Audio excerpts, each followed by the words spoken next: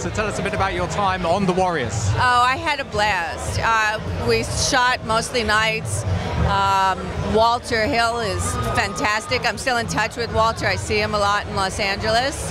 And it was my first film. So as many of us that were theater actors, we all started with The Warriors.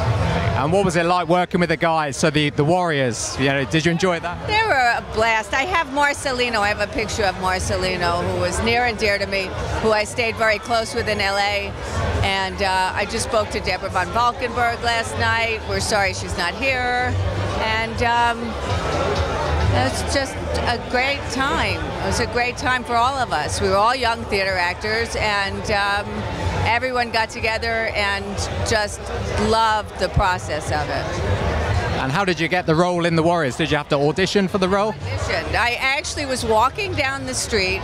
The two casting directors, Fuhrer and Ritzer at the time, I had auditioned with a monologue in between their desks in the old theater days. And then I'm walking down the street, and one looks at the other. I'm coming toward them, and they went, oh. And then I went up to audition.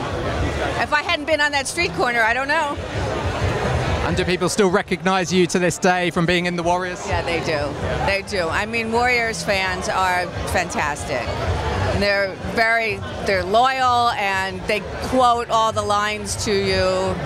So, yeah. And how do you feel about being part of the phenomenon that is The Warriors movie? It's taken on a life of its own, it's a cult movie.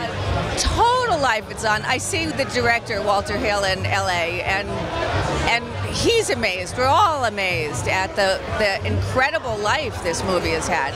It's touched so many people. I mean, I see people 20, 25 years old, and they say, oh, the Lizzie. Oh, I went to my car dealership to get my car fixed, and the guy comes running out. I'm in sweats. I'm like, not my best look, and he comes running out and goes, oh my God, it's the leader of the Lizzies.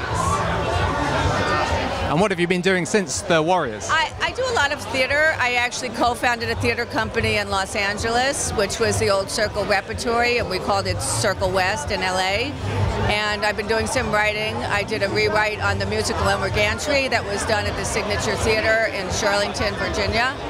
And I'm co-writing a movie with a Cuban playwright who just got a series that's going to shoot in Cuba. Thank you very much, and good luck with your future projects. You're welcome. Thanks so much. Nice meeting you.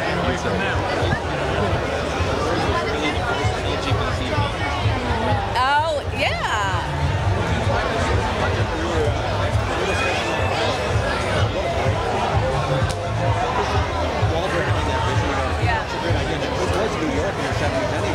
Oh, I hit a cab driver yesterday. I'm on the phone with my friend, and I'm going to this Warriors event. And the guy nicely sits in the cab, and he goes, excuse me, I hope you don't mind, but you were in the war. And he goes, you were the Lizzie, oh my God. And so I had the photographs I had picked up to bring here, so he was completely flipped out getting a photograph. He goes, I just want that one. It's going on my bedroom wall. You go, oh, okay.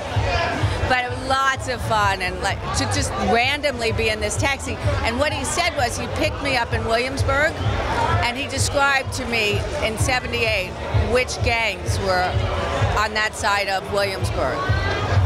The Spanish gang and the Irish gang, and he said they had changed. I mean, this was the reality. This movie was a hit with them because that was the life for them. Fantastic. Yeah. Thank you.